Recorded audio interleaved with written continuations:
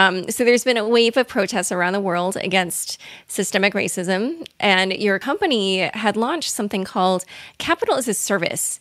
Can you describe what that is for the audience and describe how the investments made through that were different demographically from traditional venture investments?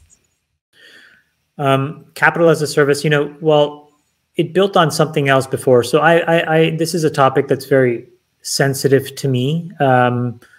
I've kind of always believed that bias existed. I've also kind of believed that I overcame it because, maybe I was more articulate or frankly smarter, faster, better than my white counterparts. And so I kind of always excelled. But actually, Chamath, can you just flesh out what you mean by that? Because I don't know if every one of my listeners will know your personal story. Look, I was born in Sri Lanka, and at the age of 6, I moved to Canada. There was a civil war in my country. My parents filed for refugee status, and then I stayed. I grew up on welfare. My mother was a housekeeper. My father was, in and out of jobs, couldn't really keep jobs, suffered from some depression, suffered from some alcoholism. It was just a really tough, shitty way to grow up in some ways. But, they were good people and they tried their best. I was a byproduct of a lot of social safety nets, healthcare, education being the principal too. And I went to college for a few $1,000s a year in Canada.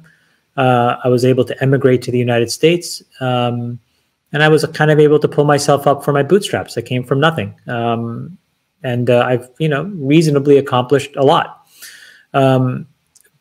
But there are so many people in the same boundary conditions that I grew up that didn't make anywhere near as much progress. And it's not because they weren't as talented. And this is what I mean by I'm very lucky. So one very telling example, I remember that we had to face an immigration judge when I was 10 or 11 years old. And this was like my father's final appeal, where it's like, we need to, you need to let us stay in Canada because we can't go back, our lives are at risk. And I just remember this mid 40s or early 50s white judge and this guy sitting on a bench, and he decides my entire fate. And I bring it up because it's seared into my memory. And I just sat beside my father, and it's kind of like a courtroom setting, if you can imagine a courtroom setting.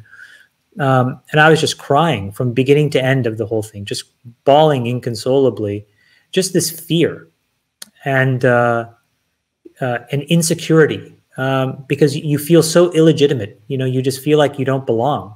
And it's at the benevolence of this one person in that moment, the entire course of your life is set. He allowed us to stay.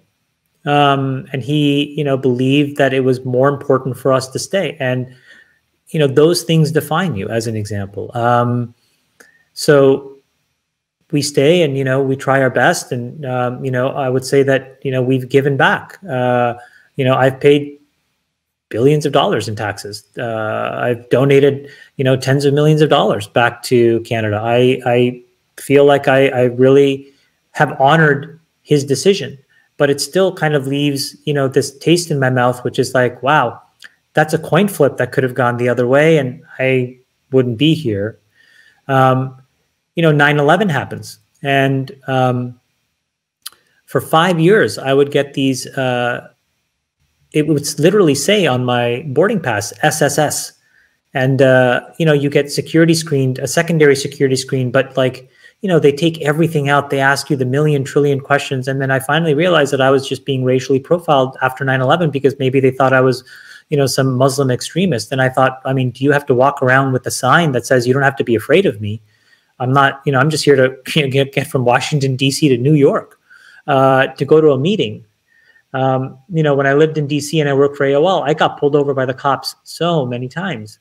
When I was in California, I got pulled over by the cops so many times. And everything that I've gone through is like a 1. And my Black friends, what they've gone through is like 1,000. And they go through these even more extreme scenarios of when things happen to them,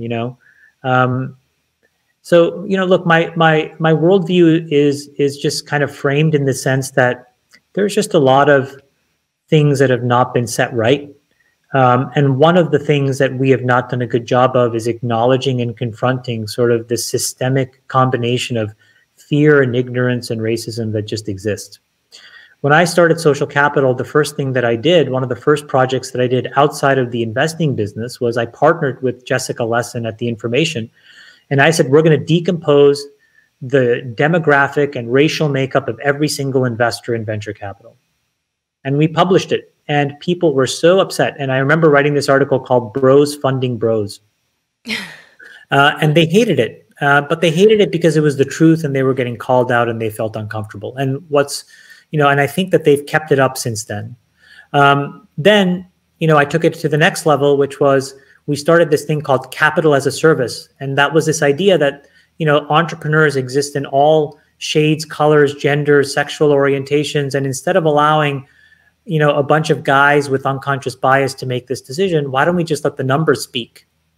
And you found incredible businesses run by all kinds of people all over the world, because we would allow them to just provide us their data and we would make automatic funding decisions with an algorithm. And that algorithm couldn't care what your first or last name was or your gender was or where you were from. It just looked at the quality of your business and made some reasonable forecasts about what the future could look like and would give you capital. So I've kind of believed that, a lot of folks want to do the right thing, white folks. They don't necessarily know how. This is a moment where people have started to really have some hard conversations and live in the discomfort for the first time. Amongst my white friends, what I would tell you is like they listen to things in a way that they hadn't before. I don't know what happens from here. But I think things like Capital as a Service, I think things like, publishing the demographic profile of the venture community, forcing change is probably what's needed. And money flow is a really critical part of writing and making things more balanced, because money is lubricant. And, when you have access to it, you can do a lot more things than when you don't have access to it. And I've been on both sides of this, so I can tell you this. Yeah. And just to make it clear for the audience, under Capital as a Service, the demographics of the funded companies have been 30% female-led instead of 4% in traditional VC, and they're 80% non-white as opposed to 77% white in traditional VC. So quite different numbers when it's the algorithm investing.